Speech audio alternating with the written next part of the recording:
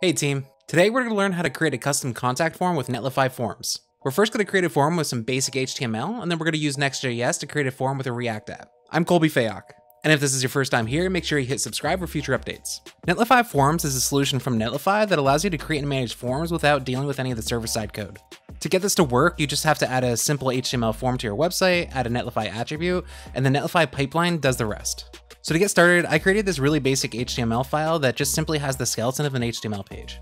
But inside that, we're going to create a new form. We're going to call it contact. We're going to say a method of post. And then I'm going to paste in some inputs where we have things like a name, email, and a message, and then simply a submit button at the end. And if I open this in the browser, we can see all of our inputs like name, email, and message, and our submit button. Now, before we push this out to Netlify, we need one more thing. We need to add a data Netlify attribute of true. Netlify will see this attribute and know that it'll pick it up in the processing pipeline. So I've gone ahead and pushed this out to GitHub, where if we look at this index.html file, we'll see exactly what we saw in my code editor. But now if I go to Netlify, I can get a new site from Git, and choose GitHub. And once I find my repo, I can select it. And then since it's just a static HTML file, I don't actually need any build commands. So I'm going to hit deploy site, which kicks off the build. And once it's done, I can open it up and I can fill it out with a test name with hello@colbyfayok.com and testing my submission. And if I hit send, we'll see that we get a thank you form submission from Netlify itself. So now if we go back to the Netlify dashboard for our project, we can see we have a recent form submissions section where we can now see my test submission. We can even click into that and see all the submissions where we just have this one right now, but we can see all the information that we just got from that form. Now this works great, but I like using React. So what if you wanted to use something like Next.js to build your app? If you're not familiar, Next.js is a framework that we can use to create a production-ready React app. To create a new site, I can run yarn create next app, where it asks for a project name, and I'm going to call it my Netlify Next.js form. After it's done, I can cd into that directory, my Netlify Next.js form. I can run yarn dev. And once it's ready, I can open that up in my local server and I can see my new Next.js site. So once we're in our Next.js app, there's a few things we want to do. So first, I don't really need this description, so I'm going to remove that. And I'm also going to rename this page to contact form, just so we know what we're looking at. I'm also going to grab the form from our HTML file, and I'm going to copy that right inside of this grid in Next.js. I'm also going to get rid of all these extra links below our form, and I'm going to repurpose this class name on our form so that we can still take advantage of the same styles with our grid.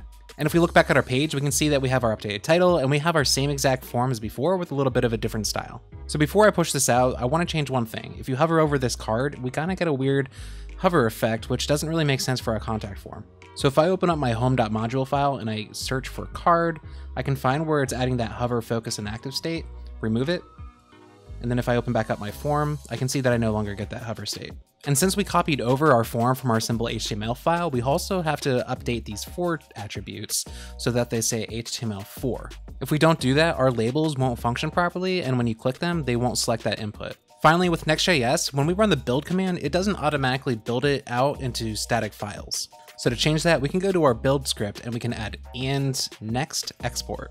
We can even test that locally, where if we now run yarn build, we can see that Next.js went through all the build steps, and now if we look in our files, we have an out directory where we have our static site. So similar to before, I pushed this out to GitHub, where if we actually navigate into our pages and go to our index.js file, we can see that form that I added. Inside Netlify, I'm going to create a new site just like before and select GitHub, where now I can select that new repository. And now since we actually have build steps, we want to add a build command of yarn build, and then our published directory will be that out folder. And once added, we can deploy the site. Now our HTML file deployed really fast since it was literally just an HTML file, but now since this builds, it will take just a little bit longer. But similar to before, once it's finished, we can open up this new page and we can actually try out our form, testing, send, and hit submit. But this time we get a 404. What's actually going on? If we go over to our Netlify dashboard, we can also see that we don't actually have any form submissions. Forms rendered with a JavaScript app work slightly different. So if we could check out this documentation for building it in a React app, we can see that Netlify also recommends adding this hidden attribute where we give the form a name. So if we paste in that attribute to our form, we can see that we actually already have the value of contact lined up, where if it was a different name, we would want to make sure that those are the same name. But since we have that, we can now save that. And after we push that back out to GitHub, we can see that it's automatically rebuilding. Similar to before, once it's finished, we can open up that page again and try submitting with tests and hello@colbyfayok.com, testing again, hit send. Now we get that same thank you message as before, and if we go back over to our Netlify dashboard and refresh the page, we can now see our submission.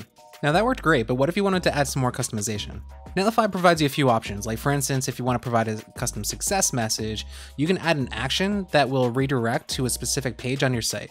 If you seem like you're getting a lot of spam, you can add some spam filters like a honeypot field, or you can even add reCAPTCHA. And notifications are probably the biggest thing.